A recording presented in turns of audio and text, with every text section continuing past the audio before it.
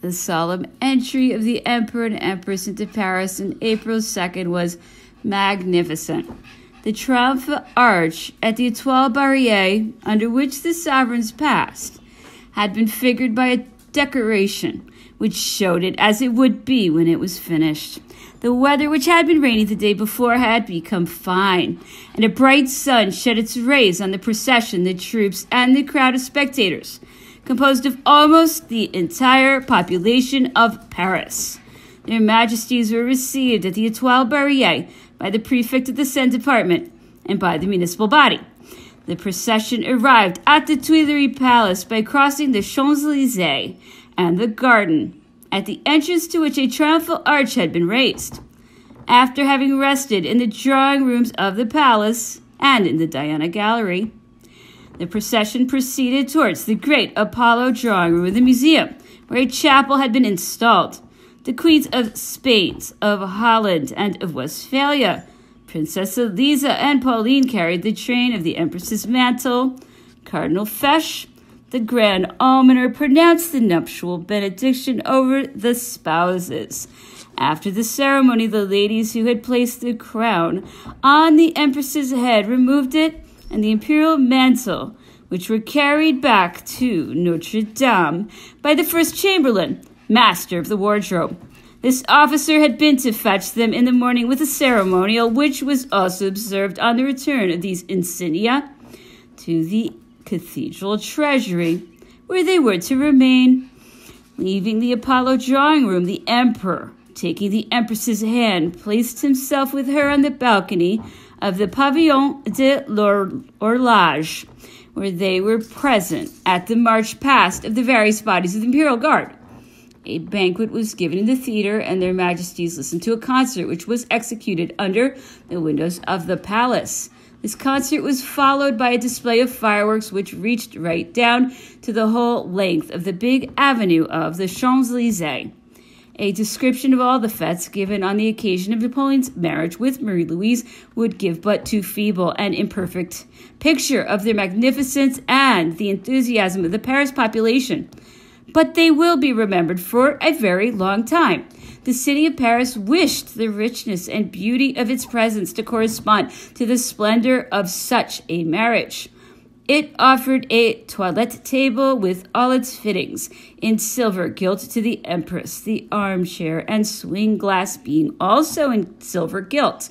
This set had been carried out from the designs of the best artists and under their personal supervision. So perfect was this masterpiece that when Monsieur Ballonnet, steward of the Empress's purse, demanded it in her name in 1814, together with the cradle of the King of Rome, Count Bugnon, who was at the time commissary of the police department, refused to hand them over. He alleged in refusing their restitution that it would be quite impossible to replace them, considering that the combination of circumstances which had given birth to these masterpieces could not present itself again, and that consequently the artists, in spite of all their talents, would be unable to produce work of equal beauty. This toilet table and accessories were melted down in 1832, and the money was used for relieving families who had suffered by the cholera, but the King of Rome's cradle was spared. Marie Louise had it sent to her son, who had it placed in the imperial treasury at Vienna, where it still is. The present to Napoleon by the city of Paris consisted of a magnificent table service in silver gilt. By order of the emperor, the 200,000 florins given by Austria as the dowry of Marie Louise were paid into the public treasury. After the conclusion of the fetes and ceremonies, the court returned to Compiègne, where a grand diplomatic reception took place and distinguished foreigners were presented. Whilst there, Napoleon received many letters of congratulation from almost all the foreign courts. The castle of Compiègne had been decorated and furnished with an elegance and taste worthy of its destination. Amongst other rooms in Marie Louise's occupation was a boudoir hung with a profusion of cashmeres of inestimable value. The princess had these cashmeres taken down later on, but as a matter of fact, they had only been placed there as a present to her, and to be used as she thought fit. The Empress Josephine had enjoyed great liberty at home. She had many acquaintances. Her desire to serve the emperor and to increase his popularity prompted her to cultivate relations which she had preserved and to extend them. The emperor's marriage with a foreign princess who was not yet very experienced and was unknown to Parisian society made it, of course, necessary to modify this manner of life. And the household of the new empress had to be organized in a less independent manner. The precautions with which she was surrounded were taken in order to keep her away from all attempts at intrigue and coterie. But the isolation produced by these precautions brought with it grave disadvantages, which only became manifest later on. Napoleon appointed the Duchess of Montebello, widow of Marshal Lannes, who had been killed at the Battle of Essling, lady of honor to the Empress Marie Louise. He had hesitated some time between her and the Princess de Beauvau. Napoleon abandoned the idea of selecting Madame de Beauvau because he thought that it would not be wise to introduce into his court influences opposed to national ideas, influences to which a German princess, in whom the prejudice of caste and of birth might be supposed to exist, would have been subjected. Accordingly, he decided on the Duchess, thinking that he owed this mark of distinction to the memory of one of his oldest and bravest comrades in arms. His choice met with general approval. Madame de Montebello was 10 years older than the Empress, a very beautiful woman, cold, calm, and of irreproachable conduct. And in appointing her, the Emperor had said, "I am giving the Empress a real lady of honor." The Countess de Lussay, a gentle, inoffensive lady of great morality and excellent manners, became the mistress of the robes. The interior service, which at that time of the Empress Josephine had consisted of 4 dames d'annonce, was augmented by 2 more ladies whose attributions were of a more austere nature.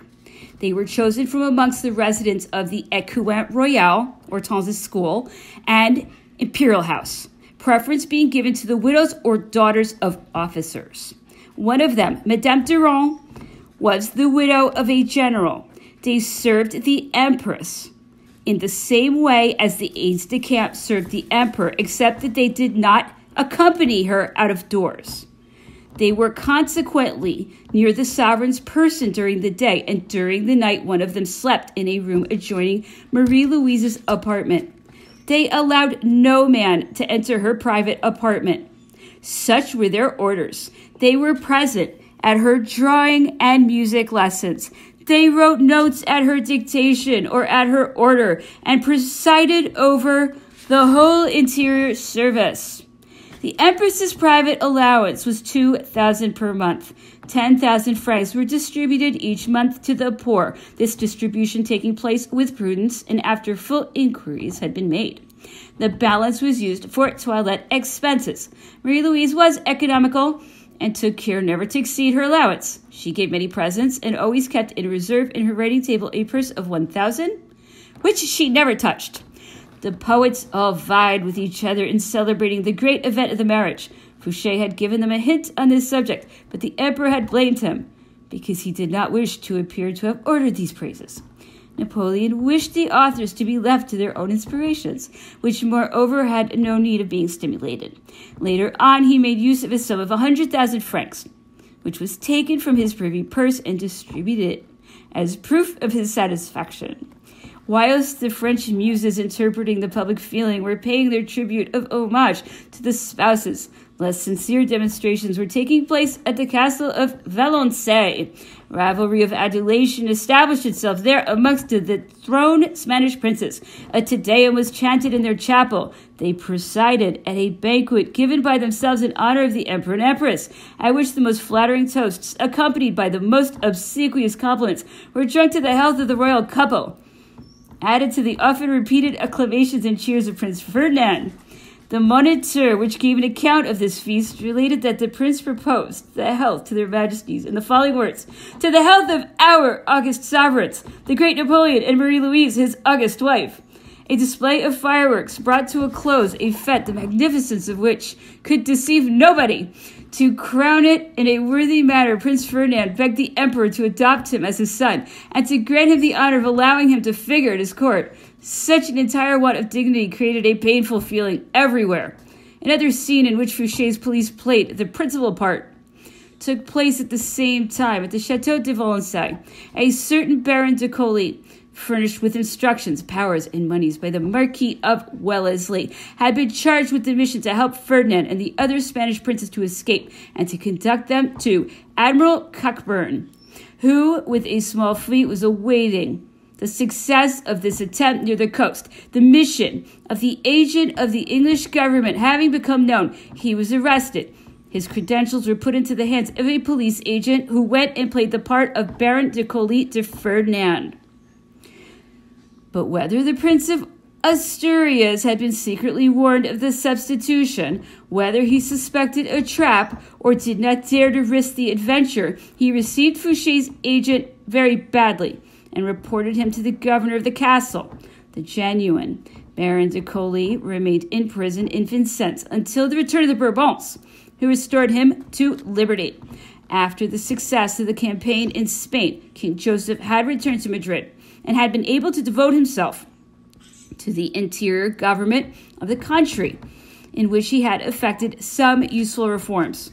Almost all the powers had acknowledged the new king and had addressed him letters of congratulation. Ferdinand had not failed to send his congratulations and had asked him to intercede for him with the emperor to induce him to grant him the hand of one of his nieces.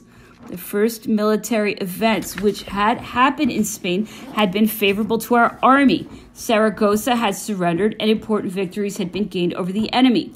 Suddenly, a new English army under Sir Arthur Wellesley, who afterwards became the Duke of Wellington, had joined the Portuguese troops and restored the confidence of the Spaniards. Our enemies assembled their forces to march upon Madrid, which they had hoped to surprise in a defenseless state. The king marched out of Madrid with his reserve corps to meet them and to join corps commanded by Marshals Soult, Ney, and Mortier. There were alternating successes and reverses. A disagreement which arose amongst the marshals was calculated to help the plans of the English general, their adversary. King Joseph, distinguished by other qualities, was not accustomed to war, and so precarious was the authority which he exercised over the leaders of the French army that he was unable to remedy the unfortunate effects of their disagreement. This campaign, which might have had decisive consequences, resulted nevertheless in checking the movements of the enemy and in throwing the Anglo-Portuguese army back into Portugal. Marshal Jourdan returned to France, and Marshal Soult, in whom the emperor had greater confidence, replaced him as major general to the king. The king had returned to Madrid, where his spirit of conciliation seemed to rally partisans around him, even amongst the Spaniards, whose opposition until then had been most marked. Military operations were being carried out with success on the east of the peninsula. Various successes secured in Aragon and the taking of Giron, a fortress in Catalonia which was defended by the Spaniards with as much obstinacy as Saragossa, brought this campaign to a successful close. After the fêtes occasioned by his marriage, Napoleon, whose attention had been drawn to the Belgian provinces, determined to visit them together with that part of Holland which had recently been ceded to France. He had another object besides giving the Empress a change and showing her to the people of Belgium and its new provinces. The Emperor's principal object was to see what was going on with his own eyes, to judge of the effect which had been produced by the failure of the English expedition of Walcheren, to see to what an extent the continental system was being violated there. He also wanted to find out what it was possible to do to remedy the damage caused to Dutch trade by the interruption of communications with England, and to conciliate, as far as it was possible, the interests of the Netherlands with the rigor of his prohibitive laws. To understand the reasons which decided Napoleon to undertake this journey, it is necessary to speak of the causes which brought about the annexation to the empire of the districts situated on the right bank of the Escaut, and in the end that of Holland. The emperor had seen how feebly the Dutch had cooperated in the defense of the island of Walcheren against the English invasion under the command of Lord Chatham. He also saw that the authorities of this country did not check the circulation of English goods, with which smugglers and the English themselves, during their temporary occupation of the island of Walcheren, had flooded the kingdom, not excepting the capital and the king's court. It has been seen that the King of Holland, Louis, sympathized but little with the emperor in the direction which the latter wished to give to the government of his states. The decree issued in Berlin on November 21st, 1806, which put England in a state of blockade, added to their disagreement. Such a measure seemed revolutionary to King Louis and calculated to ruin Dutch trade. He would not admit that this decree was a necessary and inevitable reprisal on the edicts of the King of England's council. His entire attention was devoted towards attenuating the injury which the blockade system would cause to Holland and to evade carrying it into effect as much as he could without appearing to violate it openly. To the complaints made to him about the facilities granted to English trade in the ports of Holland, he answered by saying that he could not prevent skin from perspiring. The effect of this opposition was that the emperor was seriously displeased. When Napoleon saw himself forced by the decrees of the British Council to take recourse to the system of continental blockade, it was evident that Holland could only preserve her independence by faithfully carrying out the system or by a maritime peace. The king's answer to the pressing requests of the emperor that he should close his ports to English trade was that the system of continental blockade would cause the ruin of Holland and that it would be better for her to unite to and incorporate herself with France, which would at least give her free communications with 40 millions of men. The king was asked to draw the attention of England to this state of things himself and to ask her to conclude peace so as to retain the advantages which she derived from the independence of the Dutch kingdom. With this in view, France's conditions were communicated to the English cabinet. These conditions were moderate ones. With Napoleon's consent, Monsieur Labouchere, sent by the King of Holland, left for London in February 1810. Fouché, who was ever on the lookout for the means of rendering himself indispensable, heard of the application which was being made to the London cabinet, and of his own accord and without any other authority but his own, began a second negotiation with Lord Wellesley without the knowledge of either King Louis or Napoleon. He charged Monsieur Ouvrard with this mission, but he did not satisfy himself with one intermediary alone, and gave orders to another agent, whom he had in London, to enter into communications with the English minister. So many overtures aroused the suspicions of a minister who was but little disposed for peace, and he made haste to put an end to the negotiations by giving a negative answer to Monsieur Labouchere. The emperor then saw that in consideration of the safety of our frontiers and the strict carrying out of the continental system, he could no longer postpone the military occupation of the Dutch frontier. Communications between this country and England had not been interrupted, and British trade continued to find markets in the Dutch ports. Negotiations were entered into without further delay, and during the time when King Louis was at Paris, where he had been called at the same time as the other sovereigns allied to France, this prince, who was one of the most honorable men in his kingdom, but who had been embittered by vexations, domestic troubles, and infirmities placed between the duty which he owed to his brother and the rigidity of his principles, could not make up his mind to do violence to his feelings in these decisive circumstances. Neither prayers nor advice nor remonstrances, nor the promise to indemnify the Dutch for the sacrifice exacted from them after peace should have been restored, could vanquish the king's scruples or induce him to give orders for the total exclusion of English trade. King Louis considered it his duty, his honor, and even his religion, interested in not allowing any sacrifice from which Holland might suffer, to be imposed upon him, or to admit any composition, or pay any attention to the advantages which an unreserved cooperation in Napoleon's plans promised him. Some very sharp explanations took place between the emperor and his brother, and it was then that the former first threatened to occupy Holland by force. The king wrote to Holland to order that the French troops should be resisted by all means, even by an inundation of the country. He forbade that any obedience should be paid to his orders if these orders were contrary to those mentioned, and commanded them to hold out until his return.